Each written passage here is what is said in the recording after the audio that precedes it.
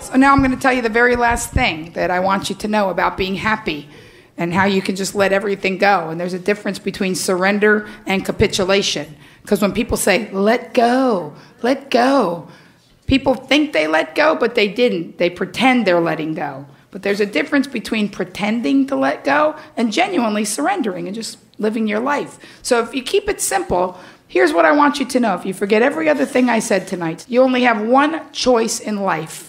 And that's how happy and excited and open-handed you're going to be when you get your turn. You're going to get a turn. You might get yours earlier in life. You know, some people get it later. You don't know. My mother's 70. She's about to retire, and she's going to start a renta abuelita. Abuelita is grandma in Spanish. She lives in San Francisco, and she's going to start a renta abuelita thing on Craigslist. She's got a master's in hospital administration, and she's a great-grandma. So how cool would that be that she's looking forward to her turn? She loves children, and she's in San Francisco, so she's going to charge those arugula eaters dearly. Babysit their little babies they brought from China. So I'm the bad guy. So here's the thing, is that sometimes you work and you work and you work and you don't think you can catch a break. And then the last couple of years, I've just gotten lucky. Like a few things have come together. You met a nice man, and we've been together for years. And things just have kind of been building on themselves and getting better. And I sometimes, even myself, forget.